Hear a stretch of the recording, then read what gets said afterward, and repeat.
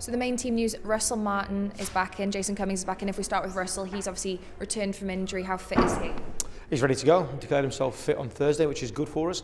I believe we missed him, we missed an experience, and he'll bring that stability back to the back line in conjunction with Bruno, so I'm looking forward to seeing those two work together. I think the most talk will be about the fact that you've picked Jason Cummings over Alfredo Morales this afternoon. Why was that? It's something that's been in my thoughts for a while. We need to see Jason.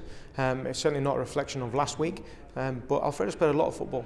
And maybe it's time for him to actually have an impact coming from the bench, and let's see what Jason can do from the start. But I'm blessed with two really good forwards.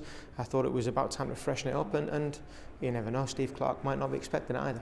Are you at all worried that that might knock Alfredo's confidence? Not at all. I've had a chat to him as well, and I think that more than anything else we want it to light a fire under him.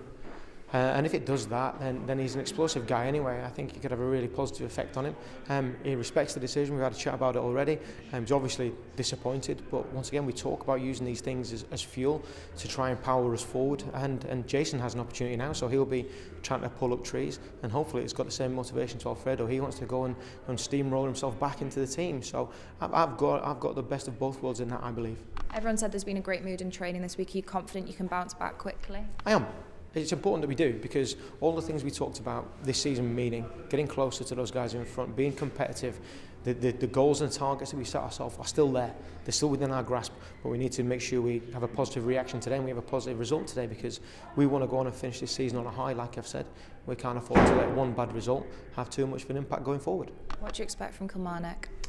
Organisation, belief, tempo, a good pattern of play and understanding what they're trying to do, and a team that really works hard for one another. So we're going to have to be at our best, but we need to make sure that we go and put them to the challenge and really try and push the tempo, because let's not forget, they played 120 minutes in the week. So we'll be trying to start hard, trying to start fast, and try and put them under pressure here at home.